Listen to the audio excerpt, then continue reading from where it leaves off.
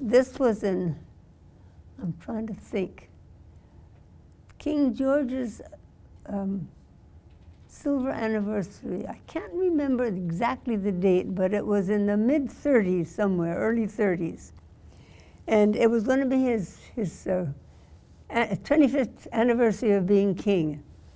And it was very exciting. We were going to have a picnic, and we were going to have all kinds of stuff. But he was going to make a speech in England. And our principal was the only guy on the whole side of the hill where we lived who had a radio. No, none of us had ever heard a radio before, but he had a radio. And he got the idea, wouldn't it be fun if I took my radio down to the chapel and hooked it all up? And so all of these students could hear the king speak. And so they thought that was a wonderful idea. So he brought his radio down and hooked it all up. And they gave us an early supper and sent us all to bed. And then, because the king's speech, by the time the time changed, it landed at us at midnight. And so they woke us up at 11 o'clock, and we got all dressed and went to the chapel. And we actually heard the radio for the first time. And we couldn't believe it. The king is in England, and he's talking right now, and we're hearing it.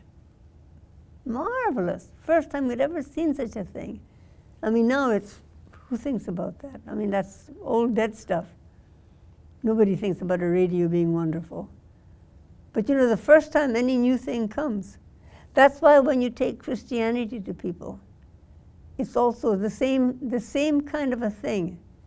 This is wonderful news. You mean there's forgiveness? We don't have to have all of these horrible things happen to us? The people that we worked with were animists. That is, they're devil worshippers.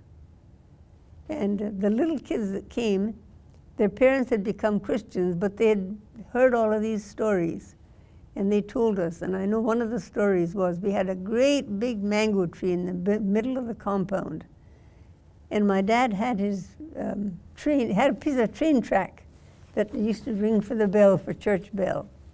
And the little kids would never go under that tree because there was a devil that lived in that tree.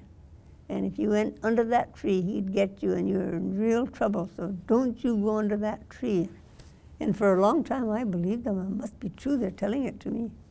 Until I told my folks, and then they explained to me that that wasn't so at all. Very different.